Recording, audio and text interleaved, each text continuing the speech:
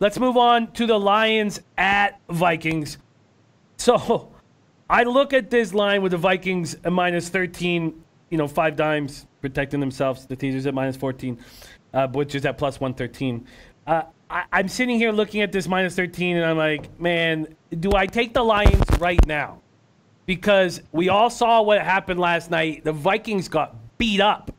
They got beat up. They were in control of that game until they lost quality after quality player, and all of a sudden Cousins looked terrible because he had no weapons. And here you're going to give me 13 points with the Vikings on a short week? It's just too many points for a team coming off a tough Monday night loss. The Lions can cover this. The Lions can cover this.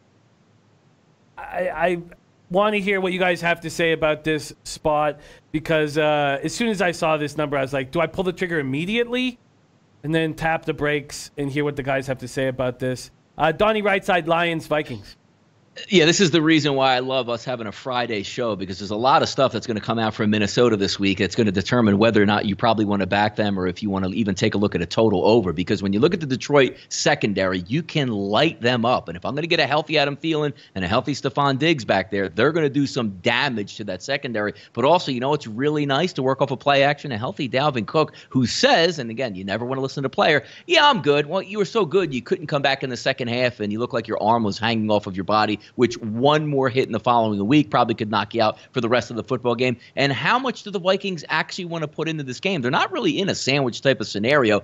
They figure they should be able to beat the Detroit Lions at home. And then you have the Chargers the following week, really gearing up for that Green Bay Packers showdown the following week. So at least you don't have the look-away standpoints, but you do play a Monday night football game. It's going to be short rest, you're coming home. But the one thing coming home, the Minnesota Vikings typically play extremely well at home. And obviously that record with Mike Zimmer sticks out. But it is a division game. It's 13 points. If you tell me right now, Jimmy, Dalvin Cook, dodge a bullet, he'll be fine. And Adam Thielen's coming back. They're going to do some damage. And I really like the over in that football game at 42 points. But this is a wait-and-see approach for me, Jimmy. If I can get a fully healthy, intact offense for Minnesota, they'll do damage.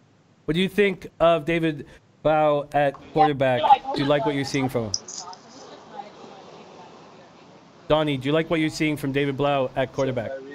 I mean, it was his first start, surprise in the first half. Oh, my goodness, looks like we have a pretty good quarterback here, but the bottom really fell out in the second half. Now you get some film on him, and he's going away on the road in a tough environment. I'm not buying into the rookie just yet, Jimmy. Whale Capper, Lions, Vikings. I don't care what is coming out of Diggs and these guys on the Vikings. They got beat up in a very tough football game, and they're on short rest. I want to take the Lions here. Now, I get what the guys are saying. And it all started with JP saying, never lean Lions. Rob Job repeating it. Robert Weimer saying, another stay-away game for me. Cousins probably rolls, but never lean Lions. Whale Capper, should I be leaning Lions here? I don't mind leaning Lions. I'm probably going to stay away, and I think Donnie nailed it. This is one of those that you really need to do a lot more injury information curating before you make a decision. But let's just, for the sake of speculation, let's say that I think your first most important question is David Blau going for the Lions as quarterback? And I think he probably will. I liked his kind of enthusiasm for chucking it.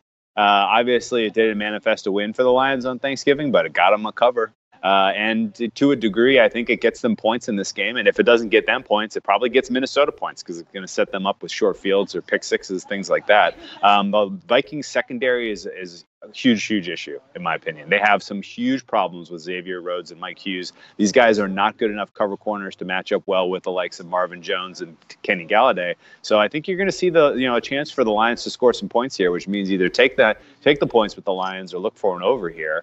I don't think we'll see Dalvin Cook. If I'm the Vikings, at least, I'm not putting Dalvin Cook out there. I think Madison is a very serviceable backup. He can do a very nice Dalvin Cook impression. I like that he runs hard. He's a more physical type of runner than Cook is, where Cook is more slippery and elusive and speedy. Madison can put some hits on some guys, which should do well against the likes of the Lions defense, which is playing pretty soft right now. So I think that Vikings get a win. I don't know that it's going to be by 14 points, and I certainly like the over, especially if you could have gotten one of those early numbers. I think it was like 42 or 42 and a half when it freaking opened, and now it's like, what, 44, 44 and a half. So I still think the over probably has a little bit of an edge to it, but most of that is just based on David Blau's going to go chuck and get you some passing touchdowns.